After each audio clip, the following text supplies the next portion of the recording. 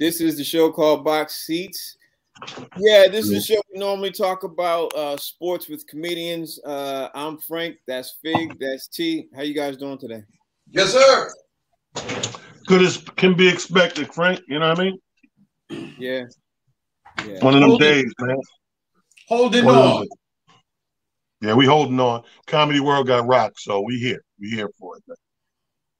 But you know, this is why if all the people that's welcome to Box Seats, first of all. You know, when you lose somebody in the comedy community, shout out to the Arnold family, the daughters, the wife, the grandfather, and everybody that's all the living people that's close to Dave Arnold. Shout out to Kim Whitley, who I know was his ace boom coon in this thing called comedy. But I'm one of those people that happen to believe that, you know, we still got to continue to do what we do and push on. We do a great disservice shutting down, so to speak, everything the man stood for. He was one of the funniest dudes I've had the pleasure of working with, or even just speaking to. And I'm glad I did what I did when that special dropped on Netflix, this last special. I seen it and I hit him up and said, dude, you brilliant. And he said, yo, thanks. You know, help me get the word out. And I started posting on my page.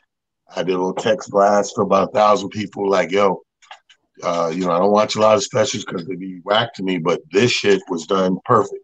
And that's the kind of brothers we were. So I feel like we are comedians. You know, everybody that comes on this show, how can we not pay homage and dedicate the day to David Arnold? Right. Yeah, man. I echo everything the talent said, man, and add on that I thought the way that David Arnold approached the game of comedy, man, was it was you know, it's kind of funny when you look at comedy in itself, man. We have different brands of comedy depending on where you come from.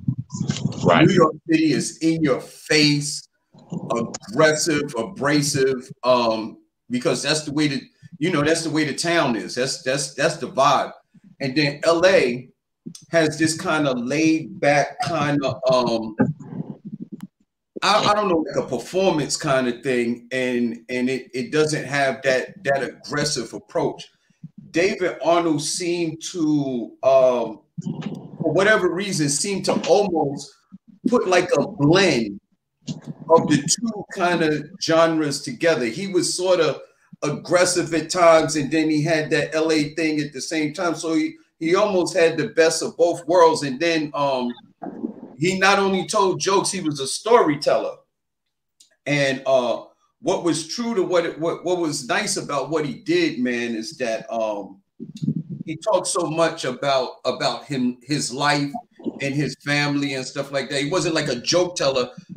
You know, he told stories, but he told real life stories. And the one thing is that you can admire what he does, but you can't duplicate it, because you can't duplicate nobody's life. You know what I mean? You can't duplicate the stories that he has with his girls and his wife and growing up and you can't duplicate that, man. And that's that, you know, I think that, and his writing ability is what sort of you know, set him apart from a lot of comedians and most. And can I say something?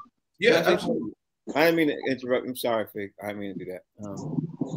I didn't want to do the show. I'm not gonna lie. I didn't want to do the show today because at the end of the day, I don't want to say I'm close to David, because I'm not super close to David. I'm not in his circle like him and Chris Spencer. And I'm not like that.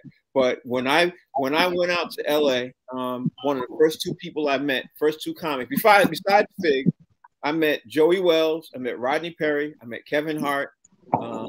I met Enns Mitchell, like all in the same 3 days. You know what I mean?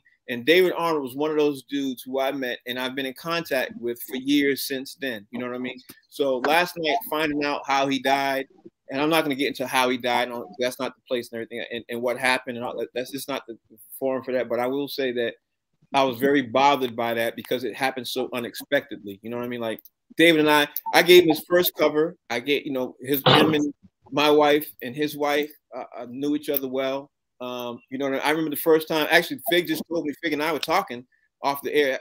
Fig, also, let me just put a thing in here and say, Fig just talked to me for an hour and a half, people. He literally got me off the edge because thank you, Fig. Thank you for that, because I was real angry. I was real upset. I'm still unpacking this, so to speak. But when I got out to LA, I did my first sit down interview and photo shoot with him. And I was with Fig, and Fig reminded me of that, which was amazing because I didn't even remember who I knew I was with somebody. I just didn't remember who it was. And Fig, if you remember, we went and did the photo shoot, and then he got mad. He didn't get mad. He just didn't like it. He was like, ah.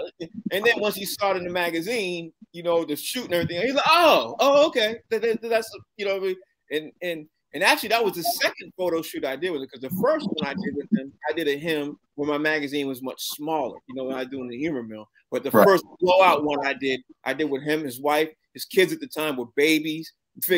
We went upstairs. We did the photo shoot upstairs in his house. The shoot was dope with him and his wife. We went downstairs.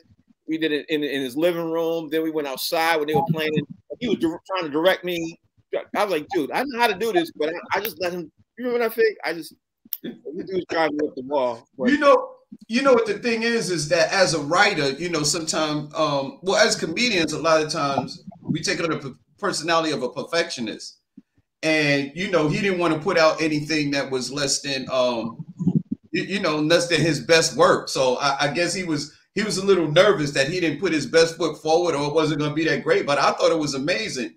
You know what I mean? And it was. It really was when he saw the end result, he was very happy. But the problem was, it's like a cook in the kitchen. Like you could see he didn't understand that when I'm doing humor mill. Like I'm getting all the ingredients and stuff to cook. You ain't gonna see what the end result look like until you see it made. So let me do what I do. I told him that several times. Dude, let me do what I do. And then once he saw it, he was happy. Hey, Frank, the greatest movies are made in the editing room. Yeah, the greatest. Yeah, you can take all these pieces that you got, all these great scenes, but if you don't know how to put them together as a storyline and make them blend, you ain't got nothing, man. Yeah. Well, thank you all for watching. I want to thank Trina. I want to thank Alfreda. I want to thank, of course, Renee, Amir, people who consistently watch. I'm sorry, y'all. We ain't putting together the show that we normally do. Like this show is going to be about David, and if Fig and Talent want to talk about sport. Like I couldn't even really watch any sport. I ain't gonna lie. See, I'm sorry, Talent. Well, it's okay. We'll bounce around and improv, because this show's the David Arnold edition, and we're just gonna go off of that energy, talk a lot more about comedy, but we'll touch on a couple of things. Like the big story that we would have talked about and went into is your boy Jackson Lamar. He said he gave the team till Friday. I didn't even see. I didn't look at no sports last night or this morning. So you're telling me something I don't even know. He gave the team till Friday to work out this contract, right? But just that information is not what threw me off. When I heard that, I looked at the TV, and what threw me off is they went to a clip of him being questioned, and it was very weird vibe. So the guy goes, "So okay, so Friday, so you guys are talking?" He said, "Yeah, every day. It's like, it's just about business, and we're trying to get it done, whatever." He said, "Would you say you guys are close or totally on two different pages far apart?" And he said, with a straight face, with no expression, nothing, he was like, "I don't know." That's weird to me. Like, normally people say, "Oh, we're close," or "We are totally on two different pages." He went, "I don't know." Not with a sarcastic face, not with a smirk, not with a frown, just a straight blink. I don't know. So I was like, damn, now I'm going to be following this for the next 24 hours to see what the hell going on. That's, Lamar with the Ravens. We all know that he should have been handled this contract. And sometimes we get emotionally attached to our job. Speaking of David Arnold, sometimes we get emotionally attached to our jobs where we do neglect or forget to dot the I's across the T's on the business part. Right. And that reminds me, like Dave, because in the early years, Dave did a lot of that. So I would say the second half of his stand-up career, Dave got really, really on his business. And you couldn't talk to him if you didn't have your business cap on about doing any business. You couldn't just leisurely bring up business. If you ain't dot your I's across the T, you'd be like, "Yo, call me, you get together, call me." Because Dave sits down and he knows A to Z how to do this thing. And I think that's why we were kindred spirits, because we work both sides of the gate, so to speak. You know, we worked as straight stand-ups, but we produce shows as well.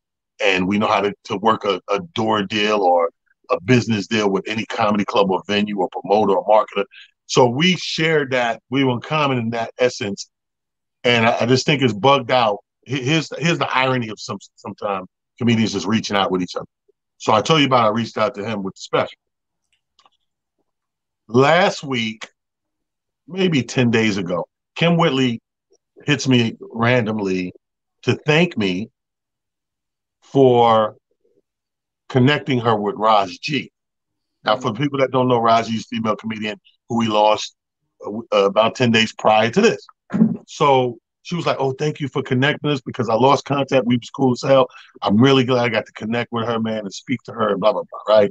And then literally days after that, the news comes out, we lose Roz. Roz comes to her illnesses and stuff. And now here we are, fast forward about 9-10 days. I'm on the other end reciprocating the call and text to her saying, you know, you just hit me, thanking me, and then Roz passed, and I got to hit you and give you my prayers and condolences and let you know I'm here for you because that's your ace. I mean, like, Dave was the battery in her back to do stand-up. I've known her several times where she would dip in and out of it because of the acting thing or whatever case. And Dave's like, nah, you have a natural funny thing. So what he did to make her comfortable, he created a whole show called He Said, She Said. Yeah. And they would go and do the show on stage together. The two of them would sit up, go to a comedy club for a weekend, Fig, and do that tour, He Said, She Said together. And when he's up there with her, she's at her most comfortable. And she is funny. But some people confidence do like this, and you need that battery or that anchor or that kickstand, if you will, to lean on. And he was that for her. So they were tight. So I just thought it was ironic how in a swing of 2 weeks, maybe less, that we did that little ping pong thing right there, the same moving parts, but playing different roles. You know what I mean? That He Said, She Said thing, you hit the nail on the top with that because they used to do that out at Comedy Union. I used to catch it when I could catch it. And they were killing that. And I used to say to them, and this was back in 2006, I was like, how come this thing ain't even bigger than what it should be huge? It really should. Like, I don't even know. Oh, Mike Sean's in the building. Mike, how you doing, bro? I'm good. Sorry, my bad, y'all. I was late. My mom got me running errands. I'm in the 8th grade again right now. I understand. I get it. But you know what but that's my mom. Hey, Mike, she made you pack your own lunch, and you got to carry your own book bag now. Yep. And she said, and pick this up and pick that up. And you know when your mom says, I'm blessed to have my mom in my life. So I'm like, all right, let me go grab this. And let me put this $30 of gas. She said, put $30 a plus in the car. She said, did you make sure you put plus? I said, Mom, I ain't put regular. And I wouldn't even put regular in a lawnmower. Like, I'm not. First of all, $30 plus, that's 2 stop signs you go. That's it. That's what I tried to say. Yo, hey, you put $30 in the car nowadays, as soon as you turn it on, you better cut it back off because you're on E. Exactly. Like, I see you, the gas attendant be like, I'll see you in a minute. You know what's really funny about what Tyler was saying about the He Said, She Said, man, is just that I saw that, you know, whole thing kind of unfolded and stuff like that, you know, out there in LA, you know, because they were doing it while I was out there. I got a chance at the Comedy Union to perform with Kim and stuff like that, man. And she is really funny. Like she, you know, I know Dave pushed her to do it, man, but she really does. He saw something in her, and she does have a gift, man. She just got like a natural thing with her, man. You know, she got a funny personality. You talking about Kim Whitley? Yeah. Okay. All right. Let me throw this out there too, which nobody knows, is Dave had Damon Wayans signed to do a pilot about him being a nurse. Because if you all don't know, David Arnold was a nurse. He had Damon Wayans signed to do an ABC pilot that was supposed to go forward in 2009. But I heard recently that it was getting ready to get picked back up to go on Netflix. So I was talking to Dave, like, I know that's coming. He said, Frank, that's coming sooner than you think. I was like, wow. Well, you know, happy to hear that, dude, you know. And I talked to him about this. This was like 5-6 months ago. So I'm sure that's one of the other things he was getting ready to drop and do, along with the He Said She, because you know like Talent said, with the he said, she said thing he did with Kim, you know that they were getting ready to do that on Netflix. You know that was coming. You know what I mean? Absolutely. It was coming because Kim Whitley's now, when the time they were doing that, they weren't as famous. Kim Whitley's now famous. Now was definitely getting white hot. You know, now he got 50 City, two comedy specials, you know, working on sitcoms, writing for Cedric the Entertainer's The Neighborhood, you know, that show Neighborhood. You know, he was getting ready to drop that. So I'm bothered by that and all the stuff, you know, knowing that I know, like Fig said to me this morning, he was literally ascending to superstardom. Like, yeah, he was going to be amongst those household names, you know, if he wasn't already, man, because, you know, more and more people were getting to know about him and stuff like that. And the fact that, you know, it's kind of funny. I went to see him the last time he was in Connecticut, man. And the funny part about it is when he goes on stage, he's the comedian and he's the star. But on social media, he talks so much about his family and he talks so much about his wife. When he comes to the show, people ask for his wife. Like, where's Julie? You know what I mean? They ask him for his wife because his social media presence was so strong and he talked about her so much. They knew her by name. So it was just like, it wasn't just him. He brought his whole family along, which is really like, that is not something that you see a lot that comedians do. Like comedians, you know, they have their presence or whatever, but they don't always bring their family along with them. And you could tell that a lot of his stories that he did on social media on stage was about his family and stuff like that. And he turned it and made it hilarious. And when I was there to see him, you know, the women in the audience was like, yo, where's Julie? Like, where's she at? Where's your wife? And I just thought that was kind of, you know, kind of like a different little nuance that he had as a part of his career, man. Yeah. He had integrity. Mike, you want to throw something out there about like? Did you know Dave, Mike?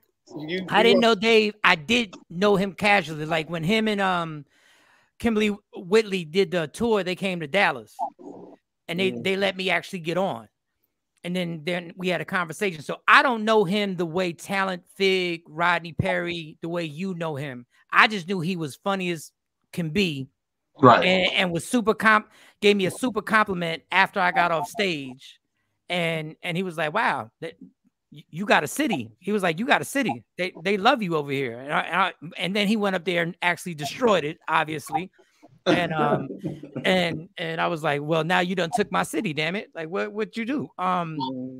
But the funny thing, and this is not funny, let me use the right words.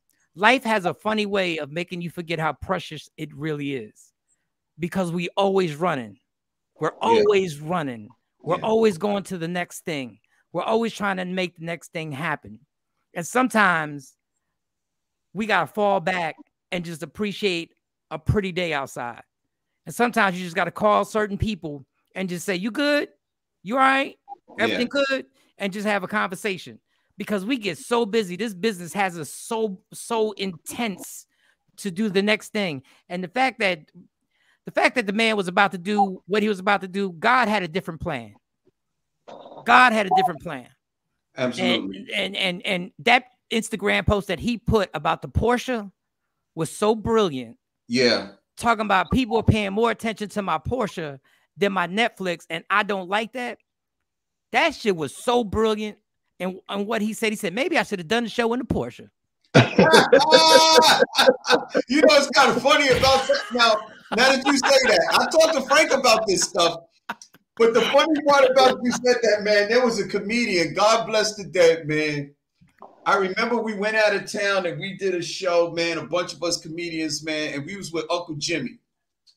So we going on stage, man, everybody's destroying the show. This particular one, Jimmy didn't do so well. He bombed.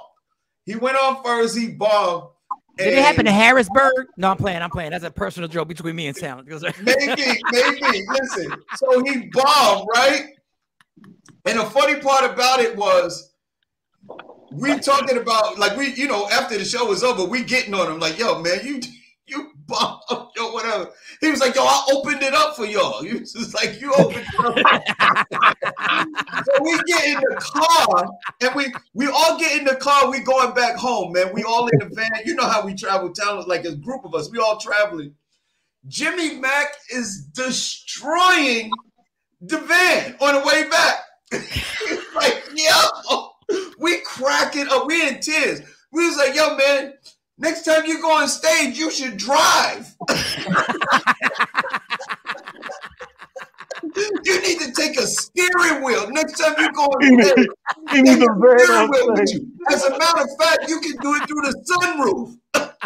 You need the van on stage because you bombing your speakers.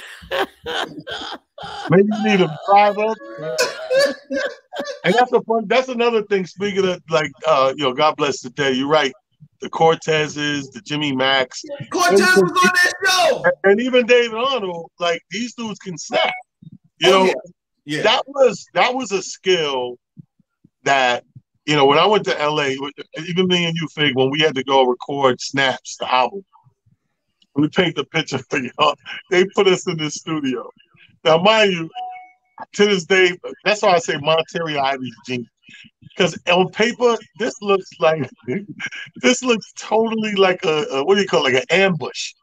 Like outside, it was me and Dylan. It's East versus West, but it's only me and Fig. We sit in the studio all day for about 15 hours, and they busting these comedians in to beat our ass the whole day. like how many snaps we got, right? Like every time you won a couple of battles, me and Fig dap up, we think of drinking soda, we think we did something. Now here come Guy Torrey, Carlos Mencia, and Rick Coolio. Then Coolio, then Hope Flood, and I'm like, what the hell? Yo, we sat in that joint 2 sessions, 15 hours apiece, had to be a total of 30 comics. It's just me and him. Yeah, we're gonna make this East versus West. We got more people back East.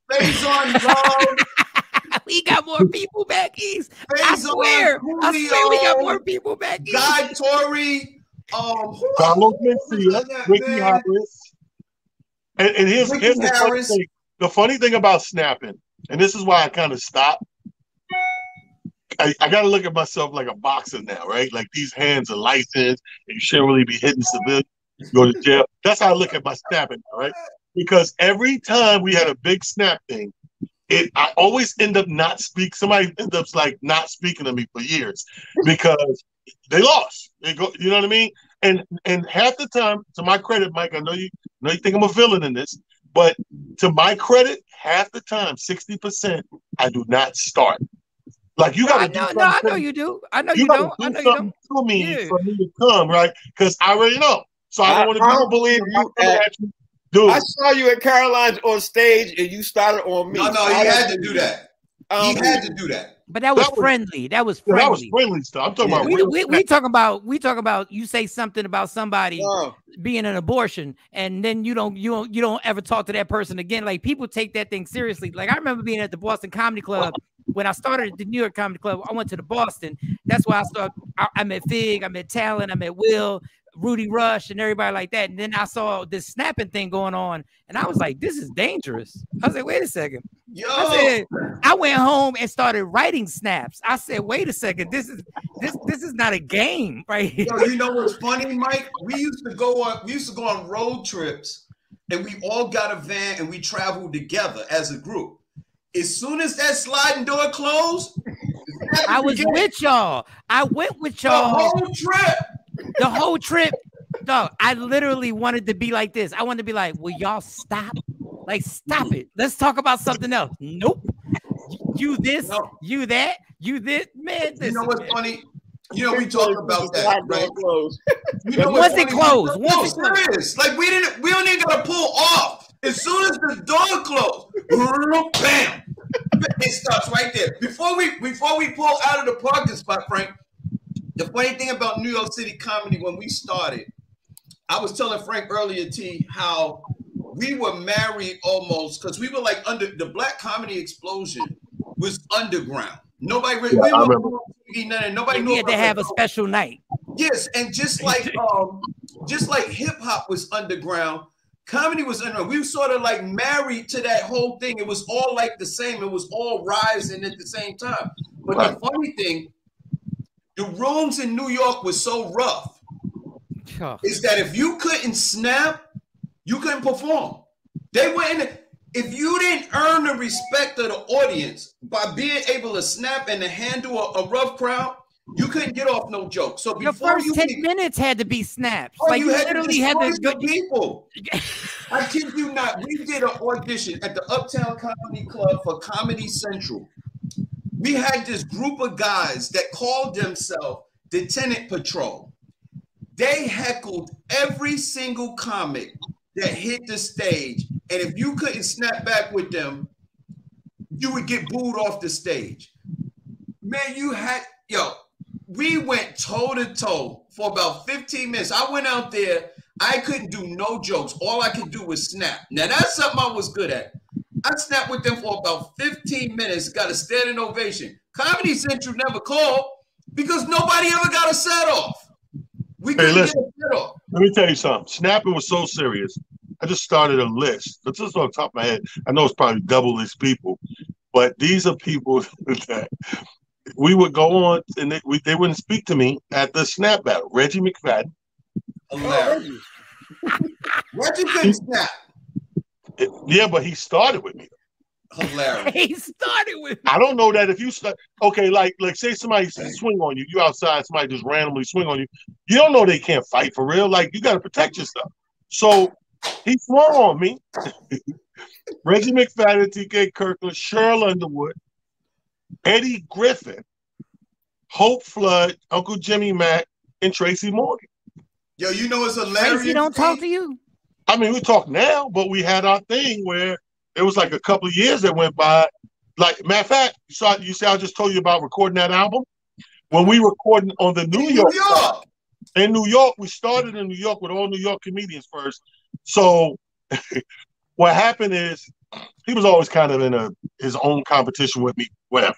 But in the studio, Monty and them wasn't getting the good snaps they wanted to get while we were recording. So Monty, being the genius he is, he used reverse psychology. He's like, you know what? We're going to order some pizza.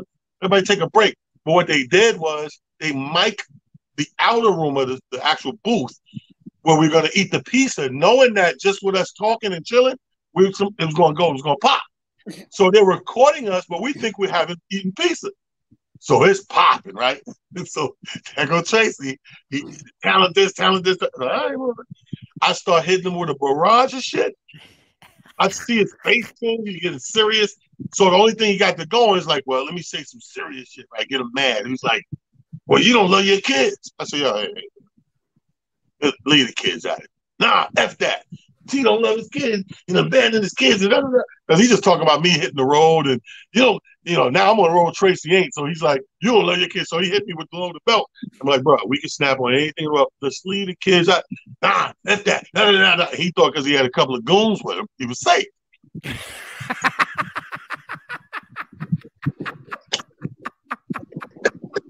You remember that thing? Yo, you know what's so hilarious about that? That's probably one of the funniest pieces on the whole album, Talent. You and Tracy going. Let me tell you something, man. On the road, I used to put in when we had CD players in the car. I used to put in a Snap CD and ride. And every time it got to that part, man, I was in tears. I'm telling you, man, we was on the road a couple times. I damn near wrecked my car laughing at that Snap CD, man. It was done by Atlantic Records. It was called Snaps. And like Talent said, we were the only ones out. Me and Talent flew out to LA and we battled all of the LA comedians ourselves, man. It was hilarious, man. So Talent, how did it unfold after you choked about how it unfold? Like, so this is my second choke at this time, right? So, he got 2 chokes. He does have 2 chokes. I have 3 under the belt. This was the second one because I choked Franz twice, right? So what happens is my chokes, I got those big basketball hands, so you really literally grown men got to peel these out, right? So they peel them loose, and they're like, all right, that's it for the day, Tracy, you get out of here. So they held me back and kept me there. I had to wait like a half hour while Tracy left to make sure he clear up the body. Ain't gonna start then outside, whatever. I understand. And fast forward a week or two, I'm doing Rob Stapleton's room, the Sugar Shack, on a Thursday. So I'm on stage, yo, and it got to be about 9-10 minutes. It's supposed to be about 20, 15, 20. I'm up there about 9-10 minutes, and it's going great. I mean, the biggest laughs. I'm like, it's one of those moments. You're so young in the game, you're so green. You're like, yo, I'm funny. You're like, you're happy, you're funny. And out of nowhere, soon as one of the laughs died down, which was, it was weird because how you rip in the room, and as soon as the laugh died down, you can hear somebody yell out something like, "You corny." I'm like, what? What?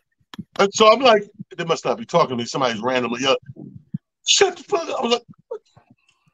I said, yo. And it just hit me. And I'm like, I know the voice. I said, okay, I know that. I said, immediately took me all the way out of my comedy character. I said to them in the microphone, and it's only 10 minutes. So I felt bad. I know he probably gonna pay me now, right? I'm like, I said, listen, I just want to apologize to the audience, man. I can't finish right now. Some bitch ass is yelling out the back. I don't play them games. Enjoy the rest of the show. And I do this. So to walk out, you got to come off the stage and go this way to the door out to the bar area. So as I'm walking on that wall, it's Tracy and about 4 or 5 of his goons just posted. They ain't sitting down. They standing against the wall. Like, so as soon as I'm walking by, I just start talking smack to them. I'm walking by. See, I knew it was your bitch ass. I'll be right up here at the bar. And I go sit at the bar waiting on him. And Rob brings the next person up, come out there like, yo, man, ain't nothing popping off in here, man. Blah, blah, blah. Y'all need to squash that, shake hands. I said, I didn't do anything, bro. I did what you told me to do. I went up, I was doing my time. They yelling from the back, great set. You need to talk to him. So this went on for like 2 years. We just wasn't speaking. Then one day, I walk in Mike's favorite strip club. Sue's Rendezvous. I walk in Sue's Rendezvous. Boy. It's 4 blocks from my house. So, hey, I said that night, I think it was me and somebody else. One of the comics were coming from the Boston or something. Let's go get a drink, look at some ass. We go inside. Soon as I walk in, because security knows me, he goes, yo, your man, oh, shoot, talent here. Yo, your man here too. And I'm like, when people say that in the hood, it could be anybody. I'm like, my man, who? He's like, Tracy walking right there. And I put his hand out. I said, don't point over there, right? So I said to my dude, I said, oh yeah, Trey, let's go. I said, no. Just walk this way, the opposite side. They don't know I got beef with that. I'm just like, he's a spectacle, whenever you see him. So Trey sees me, yo. Now, first of all, he's autistic because he got a big bottle of white Zinfandel. Like, who gets bottles of Zinfandel in the champagne thing? Tracy. So he's like this, man, let's break bread, man. We need to stop this bullshit, me and you, man. Man, we two funniest dudes in New York. And I'm just looking at him like, okay, this is his form of apology. I was like, yeah, you're right, bro. I mean, I was already over it, but I was like, yeah, you're right. And just that quick, it was squash, right? And you think you're having a good night. And 2 hours later, they're about to beat Tracy up, throw him out the strip. Every time. So now the guy that just made up with him, who he had beef with for 2 years, had to save his ass from getting beat up because it was my town. I know all the dudes. Security was going with one of the strippers. He's trying to manhandle the stripper, enforce it or whatever. And it was about to be ugly. No, he said to enforce it to whatever. No, because, okay, let me. I ain't gonna want to go into detail, but don't elaborate. Tracy was spending money, right? Yeah. And I've seen this all the time with celebrities, especially or doughboys. When they spend a shitload of money in a strip club, they expect more. Yeah. Or they you know what I mean? They think you the person. I didn't tip you. He tipped about a little over $3 grand, right? That night. So when the lights come on and they last call and we about to close down, she comes though making her rounds, thanking everybody who tipped her, which is polite in the strip world. They supposed that's good. Right. So she gets to Tracy and goes, thank you so much, but and went to walk off and he grabbed that arm, like, hold up. Oh boy. And she's like, what? I said, thank you very much. No, what's up though? She's like, no, I appreciate it. Thank you. It was a great night. I appreciate you tipping all the money. He was like, I tipped like $3 grand, yo.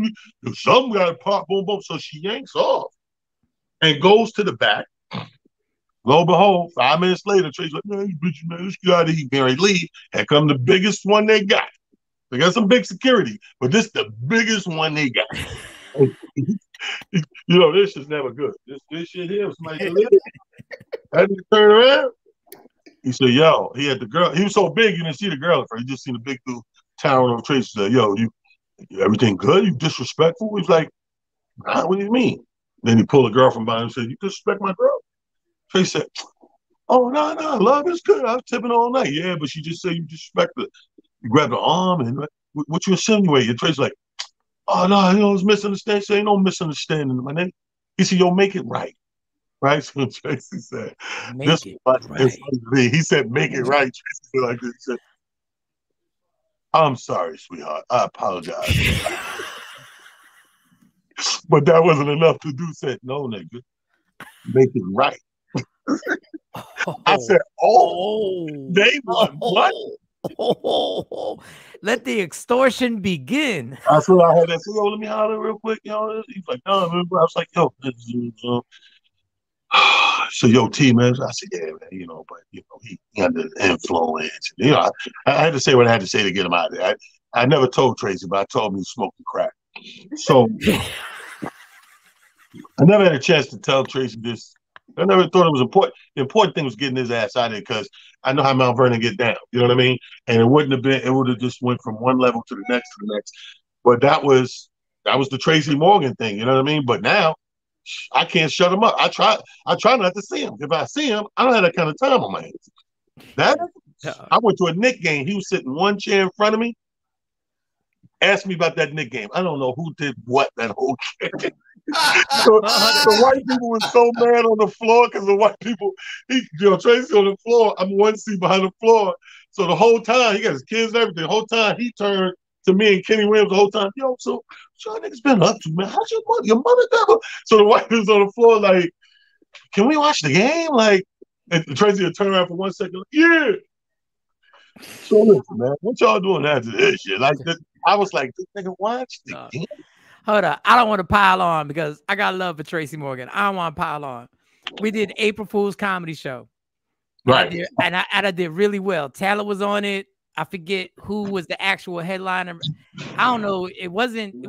I don't think DL hosted it, but whatever it was, we ripped. Like everybody ripped. So once again, I'm like, all right, I fall for the Tracy. Yo, we going to the club. And I'm like, I would like to hang out with Tracy Morgan. I said, I think that would be nice. Put it on your hangout resume. Yeah, I was like, I think that would be nice. And my best friend Jay Black was with me. So we're like, my whole family came. They saw me do my thing. I was like, I was in a good mood. We went to the club. Dog, it was the exact same thing. I didn't know he was going to take his shirt off. So I'm standing next to the dude, like we hanging out. He takes the shirt off, puts it in his pocket, and grabs the chick by the arm. Now, Talon saved him. I left. Like, what? I was like, I'm good because this seems like I'm about to be a part of something that I'm going to be a witness to, and they're going to ask me questions on the stand. And I was like, I'm out of here. But the other thing about the Boston, about snapping and all that other stuff, the craziest thing is that, so I watched all y'all do y'all thing. So then I start becoming ruthless. Like, I was like, all right, we're going to be ruthless. I get it. I got to be ruthless. I said, this is what we're going to do. Right. And I wasn't even drinking at the time. The craziest thing is when you do a white comedy club and you don't have to be ruthless. And you go up there and all of a sudden they look at you and they're like, you're okay. You can take your time. You know that, right? Because in New York, you had to have like jokes just fire off. Like it had to be like pat, pat, pat, pat, pat, pat, pat. I was here. I was there. Barbecue, ribs, all this other stuff. You had to just go. When I went to a white comedy club and they basically told me, they gave me the Rodney Perry. They said, relax, just tell your story. And I was like, I don't ever think I'm going back to black clubs ever again. Well, you know what a black club is, Mike? A black club is like, in hindsight, it's like growing up black, we got ass whoopings. Yeah. And believe it or not, if somebody told you when you was a kid, you would come to appreciate these ass whoopings, you think they're crazy. Yeah. But that's what the black urban circuit did for comics. Yeah. Yep. It got you tough. So when you look back, because sometimes, even though now we doing what I call, we're sitting pretty, right? From where we come from, we're sitting way pretty. So every now and then, we still get thrown in an awkward position or offbeat situation where that comes back to help us win in that situation. Because if we didn't have that, get those ass whoopings. I'm gonna call them ass whoopings like our parents did. If we didn't have that, we wouldn't be strong enough to survive in these awkward moments that still come every blue moon. Every blue moon, you're gonna be in a situation like, really? Like, okay, damn, I'm gonna make this work. And then all that comes back, like, oh yeah, I remember that time the mic went out at the Boston, or I remember that time the power was out and the lights, and I had to broadcast through my voice and be more active and go into the crowd. All that stuff comes back and you apply it to get out of said situations. Yeah, I remember let me just say, No, let me just say this one thing about Fig, and I said this story before. Fig saved one of the shows that I did in Camden, New Jersey, and a certain comedian bombed thoroughly. Not because he's not funny. It happens. Like sometimes there's a night where the crowd ain't messing with you. And I was sitting there, and mind you, if you host something once a month and you've done it for like 2 or 3 years, they damn you done heard all your jokes. Like everything you're doing is freestyling at this point. Like they damn near, and I was sitting there going like, they done heard all my jokes. And all Fig said was, just put me on. That's all he said. That's all he said. He said, just put me on. Just like that. Like it was almost like he should have said pause, but we ain't say it back in the day. He was like, just put me on, Mike. And I was like, you caught the good Fig. Yeah, I was like, with my luck, I'd be like, Fig, you gonna go on? Nah, I'm good. Yo, man, you know what's funny? Taylor coming up in Uptown, doing the Boston traffic, all that stuff like that, man. It prepared you, like you said, man. Them ass whippers prepared you for when you went on the road and hit one of them clubs. I remember me and Hamburger on tour. We doing clubs. I'm doing 30 minutes. Hamburger doing 45 minutes to an hour. Shutting down. Hamburger, I was on tour with Hamburger doing the Creative Tour. Remember the Creative Tour back in the day? I remember Creative Tour. Yep. I was on a tour with Hamburger. I was his opening act. Hamburger got a standing ovation at every show he did. So we get to Atlanta. And guess what club we doing in Atlanta? 559. cool. 559. Man, this club, it's like a strip club where everybody's dressed. It was wild. So we at the club, man. Bruce is just up there. He's talking to the crowd, whatever, man. Everybody leather suit, his pimp hole, everybody everywhere. It's Bruce put out about 5 New Jacks. Everybody ate it. Wow. They was bombing. He was throwing them off the stage, bringing up the next one. It was crazy. He said, all right, listen, y'all, we got to the, we get to the paid acts now where we about to bring these dudes on. Bruce bring me on stage, and he just whispers in my ear, just do whatever you can. Just do whatever. Yo, but he told everybody that, bro. That place was so rough. He knew, like, I to this day, I think that the only explanation that makes sense of this room, because nobody, I mean, you was lucky you got your 10 minutes off, whatever, but it was really a catastrophe. So the only thing that makes sense is like the owner or promoter loved Bruce. And, you know, Bruce was the guy at the comedy club, and he wanted some of his clubs. So just to have Bruce there host it, it gives us a night. People gonna come out, support, and boom. Because it did. No other thing makes sense other than that. It was a thing for Bruce. He was a big fan of Bruce. Speaking of comedy, all the people that might be jumping in late and saying, "What the hell are they talking about?" Today's show is dedicated, and we're honoring another fallen soldier, David Arnold, comedian extraordinaire. In case you didn't know, born out of Cleveland, Ohio. Yes, sir. March 15th, 1968, passed away last night.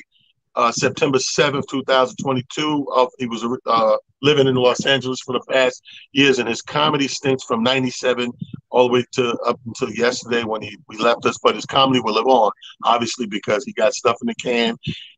He's on Netflix with specials. More importantly, he's a writer, producer, director, what we call a showrunner in this business for Nickelodeon and other networks as well. And we know he had a lot of stuff coming down the pipe. Survived by his 2 daughters and Julie Harkness. Our condolences definitely go out to the 2 little young queens coming up, and his queen that he left, Julie. Like you said, like Fig said, everybody know Julie if they don't know Julie. You know what I mean? Right. If you watch that last special, that's part of what captured my heart. I mean, automatically the comedy's immaculate beginning to end, right? The way he put it together, I was just super impressed. That's what you want a special to be. Because I started losing interest in these hour specials. To me, I thought the best formula was the 30-minute special. It was more powerful and potent, and it did more for people. But he somehow was the exception to that rule with his special, this last one. And then you don't move from the TV, and he goes into the father, you know, that raised him, because he had a biological father and the father raised him. He goes into talking to him, giving him his flowers right now, and it goes. Even when he says goodnight in the special, he pulls out the wife and the daughters, and closes out with the family, like they're like the fucking Obamas. Right? Yeah. That's dope. And then he's in the house talking to the daughters, talking to the wife, and all that. I say all that to say the man was a shining example from the beginning to the very end. He was calculated with it, man. He was calculated how he put the whole thing together, man.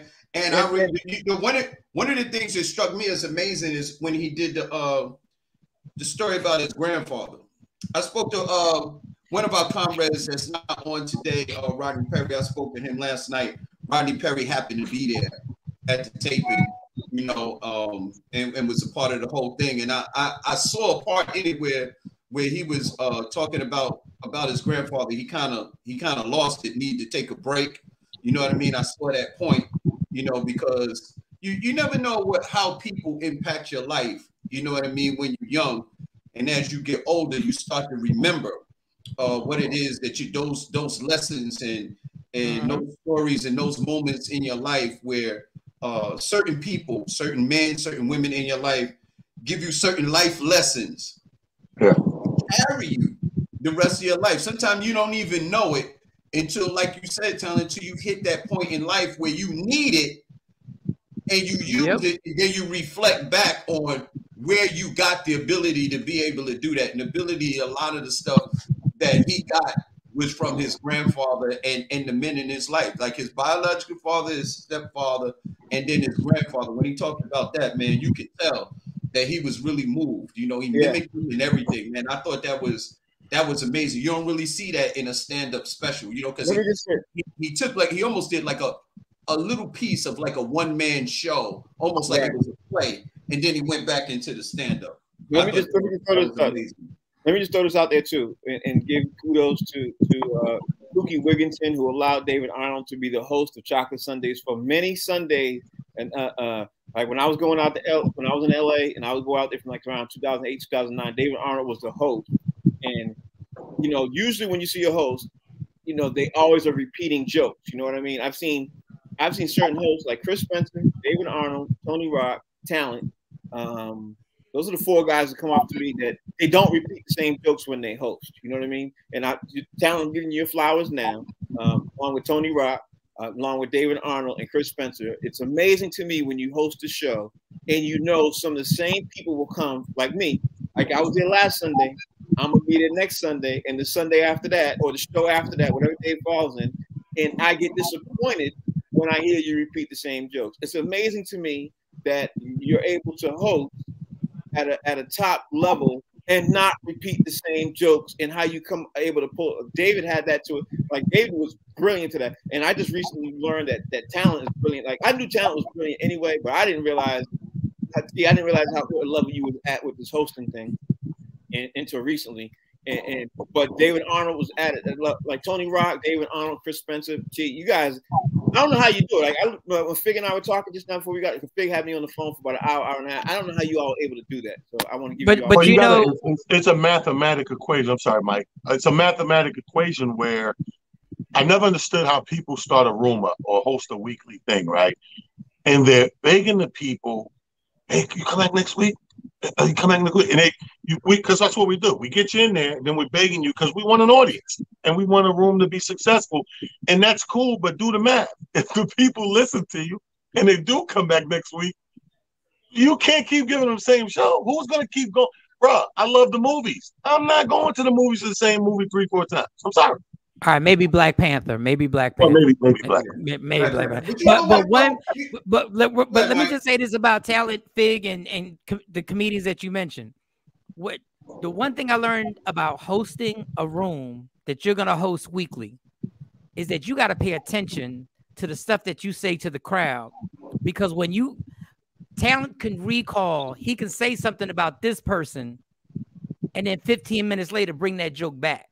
Yeah. So while you on stage, you have to pay attention to what you're saying to them and what they're saying back to you, because that could lead into a huge explosion, because everybody's going like, oh shit, that's right, he is an accountant. Oh, that's right, he is. And but the whole problem is you got to keep thinking in your mind, like when you say that is a trained thing. But it's a knack. It's a real talent to host versus just being a comic and doing a set. Like, I don't care what nobody. Just don't drink. Just don't drink too much. Just don't drink too much. Just don't drink too much. Let me just tell you this, man. You know what's funny of it? You know what's funny? Here's the thing about comedian. It's two sides to the coin. Sometimes you do a set and then you'll flip it at another time. You do a set and you'll have people that was there that saw you before that brought somebody back with them because they wanted to hear you tell a certain joke that you tell and you didn't do it. When you come off stage, they'd be like, yo, I brought my boy because I wanted him to hear this particular joke that you did. Now flip that. Go to a concert and have somebody that you went to the concert do all new material. You like, yo, where the hits? You know what I mean? They like, I went to see Luther and you didn't sing A House Without a Home. You did some new stuff. I wanted the new stuff. You never know what the audience wants. Sometimes they want you to do the stuff that they heard you do. Sometimes they want you to do new stuff. That's for comedians. But you go to a concert, they better do the song that you heard on the radio, because if they don't, you pissed. You're like, wait a minute. I came to this concert, but you gotta, do this. You have to be the smart. You're the professional, Fig. That's what you got to do. It's going to sound crazy, but when it comes to that, what we're going to do and what we're not going to do, you're the joker. So you have to trump every other card. All the people are the cards, right? There's no such thing as a professional audience. You're the only constant professional in it, is the guy on stage. Right. So you have to trump what you think they want. There's two ways you can go about it. You can figure a way to blend it, or you can just trump it and beat it with funny. Because at the end of the day, even if they came and wanted to see ABC, but you didn't do it, but DEF was funny as fuck, they're good. Yeah. They'll lead with that, right? And I always choose that because that equals growth. If I keep sticking to the same script because people say they want to hear it, I stunt my growth. I go through that I go through that. I can't get through 4 or 5 shows without somebody going, yo, you didn't say it's just comedy. Yeah. I'm like, bro, because I don't sometimes, motherfucker. I'm doing other shit. No, because I was kind of mad. I was kind of mad because talent never says, whose dog is this anymore? He never does that. You know why? You know why, Mike? Let me tell you why. Because I ain't nobody's dog. I ain't nobody's dog. Frank, in this show, man. Time to end this show. All right, before we roll up out of here. Hold on, but one more thing. If a dude ever says he brought another dude to see me at a comedy show, like Fig just said, I don't ever want to see you again. Don't ever come to me. Yo, I brought my dude because I wanted my dude. Before you end, let me tell you how dope it was back in the day. We be snapping and destroying. Dudes would bring other funny dudes in to see if they can beat you snapping on stage. And they would come in just so they could heckle you to see if you could beat them. Hey, that's not a lie. Did I ever tell you that story? They scared me to death in a mall. I'm somewhere in Middle America in the mall. And I'm walking this mall, and I really wasn't there to buy nothing but food, right? You know, I'm leaving the food court. But, you know, see what kind of stores they got you looking. And I notice out my periphery, it's like 5, 6 young dudes following me. So I'm playing it off. I stop at the window, see if they go by. They stop. About 10 feet that way. I'm like, I'll go a little bit, I'll stop, they stop. I'm like, yo, these things about to rob me, right? So I dip into a Foot Locker. they sit outside on the bench in the mall outside the Foot Locker. So I'm in this joint taking mad time. First of all, I don't even want no sneakers. But I'm trying to stall, like, go away. These things, I'm like, damn, I'm trying to figure it out. It's like women working and stuff. Can nobody help me? I'm like, you know what? So let me get these in a size 12, whatever. I'll buy a pair of sneakers, bro. This is how much time I'm taking. I really buy a pair of sneakers. And I'm sizing everybody up out there. And I'm like, you know what? I'm just going to hit this one first and kick this one. And if I run to the right, there's an exit. I'm working it out. Come out, I got the Foot Locker bag. I'm buffing up as much as I can, like ready for embrace for the whatever. And the one dude said, go get him, yo. And I'm like, and he's like, hit him. Oh, now he's right here. You don't want to get him? So I'm like, oh, fuck. And he go, nah, he talking about he could snap better than you. He'll take you out right now. Nigga, my whole blood pressure, everything I love went back into place. Like, I said, oh, y'all want to snap? Like, yeah. I was like, and I still ran out the mall. So hold up. Just so everybody knows it's real. After the show, I'm going to go on my Instagram live for a little while, pay a little more homage to Dave and welcome people in to talk about him. Just do a little after show. I know Amir Silly's going to pop in, and you guys are more than welcome to pop in. But you can find me at Talent Duck Comedian with a DA, Talent Duck Comedian on Instagram. I hope to see you on there live in about 5-10 minutes. At Mike Sean Comedy, y'all. All prayers to the family, prayers to all my comedian friends who I hate seeing feel so bad. So that's it.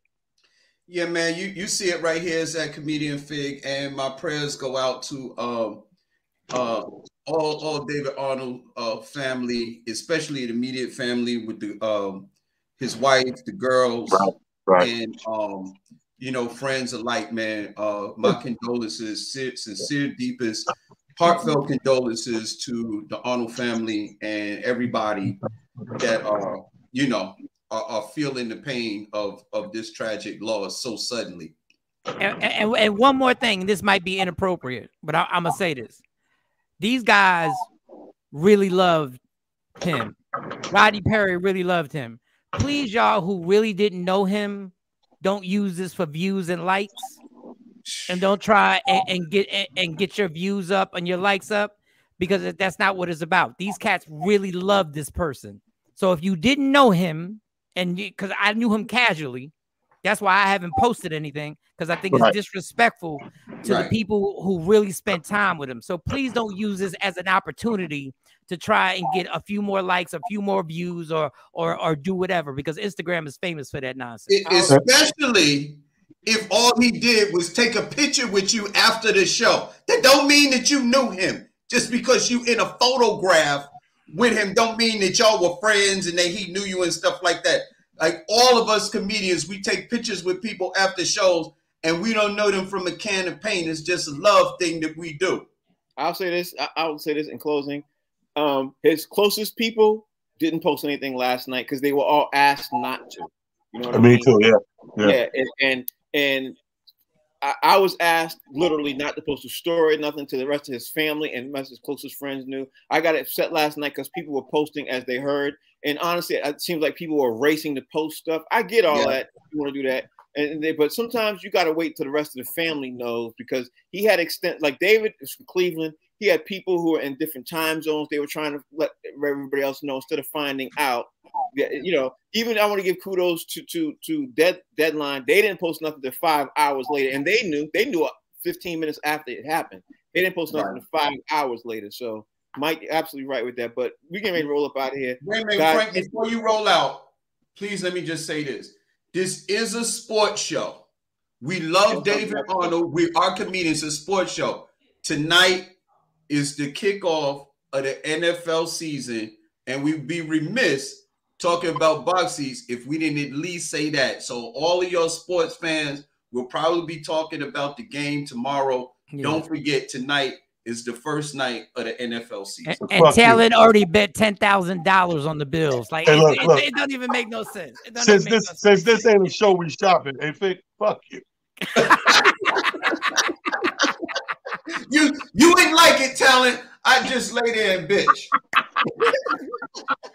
Well, as long as y'all know that this ain't the show I'm shopping, so you know I don't care.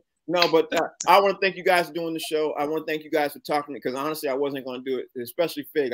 Fig, no, I was like, I ain't doing this. I'm not. So thank you for that. Thank you for doing that. And man, my sincerest condolences to Julie, his girls, you know, his parents, his closest friends and family and everything else. If you're offended that we did do the show, I apologize, but I think that he would have wanted us to at least acknowledge and continue to do on and give acknowledgement to him. And Dave's getting his flowers right now. I just wish Dave was alive to see how many people so-called loved him that didn't love him when he was alive like that. So, but you know, it is what it is. Thank you all for watching this show. Tomorrow we're gonna get back to what we normally do. And I guess that's it. I'll see y'all tomorrow. Thanks. Peace, baby. Peace.